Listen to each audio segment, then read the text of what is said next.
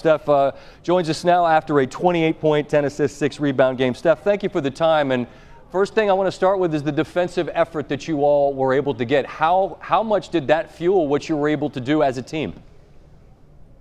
It was everything tonight because we were a little rusty in that first half. The adrenaline was running crazy. Obviously, it's the finals, so you're feeling that. But after 9 days off, that wasn't an excuse for us, but we weren't executing the details on the offensive end. We were missing layups, turning down open shots, just trying to, settle in. So our defensive effort allowed us to kind of work through that struggle on the offensive end, and keep a lead and just build that flow up. And then, as the game went on, we got more comfortable. Shots started to fall, and the ball was hopping, and that's the formula for us to be successful against this Cavs team. We have to defend, try to make it tough, knowing they have great scores. LeBron and Kyrie can make tough shots all game, but you got to just try to make it as tough as possible, take the other guys out the best you can, get stops and run.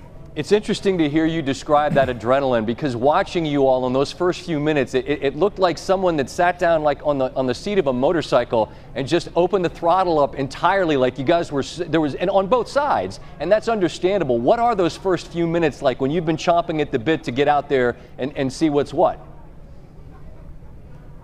It's hard to explain. I mean, like you said, we were out for 9 days, and so we've been looking forward to just getting back into the action for a very long time. And, you try to simulate what game speed is like in practice, scrimmaging against each other, and playing physical and trying to keep that flow. But there's no real simulation for a finals game, at home with your home crowd going crazy. So we didn't just want to beat ourselves in the first 6 minutes and just weather the storm, and we were able to do that. I understand there's no parade to be thrown after one win. I do wonder, though, how much satisfaction and how much enjoyment you got, particularly out of the contributions you made tonight. A few big shots and the outbursts of emotion stuff were pretty evident to anybody that was there or was watching. So I guess I'm asking, what's in those moments when you're just enjoying what's happening?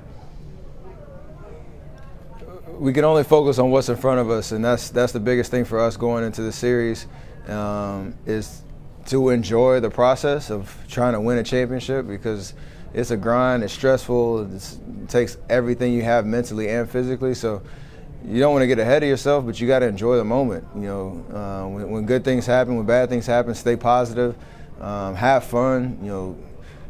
Try to be inspirations to each of our teammates out there to know we're locked in and ready. But like you said, we understand that there's a lot of work to be done, and this isn't a cumulative score finals. This 0-0 come right. Game 2, so it doesn't matter how well we played tonight. We have to back it up with another great performance for 48 minutes and figure out another way to get another win. I'd call him the thin man. What do you take away of Kevin Durant's performance? Was there anything specific to what he was able to provide that you thought was particularly significant outside of the obvious, which 38 points is easy to count those up? Yeah, he was just composed. I think the biggest thing for him, we know he's such an efficient scorer, getting to his spots, whether he's inside the three-point line, pulling up for mid-range shots, getting to the paint. But for us, when he's able to defend the way he did tonight, get rebounds, and then push and transition as a playmaker with myself, Clay, Andre, Draymond running the lanes, that's a huge advantage for us. And there were times tonight where he got the defense on his heels and was able to finish at the rim. He found me for a couple open threes. And so we were able to turn those defensive stops into transition opportunities, which all the playmakers we have, whoever gets the rebound, just push and go, and good things will happen. Speaking of good things that'll happen, a last thought here. It's basically an 8-to-1 assist to turnover ratio. What do you attribute that phenomenal number to?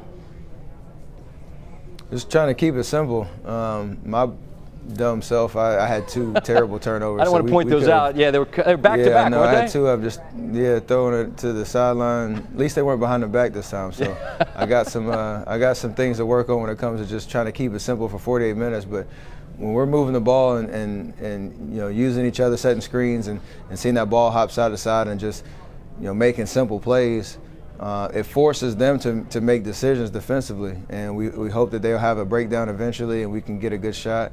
But we have to win the possession game against this team because they have so much good talent. If they try to slow the game down, if we don't execute in the offensive end, keep them off the offensive glass and win that possession game, it's going to be a struggle.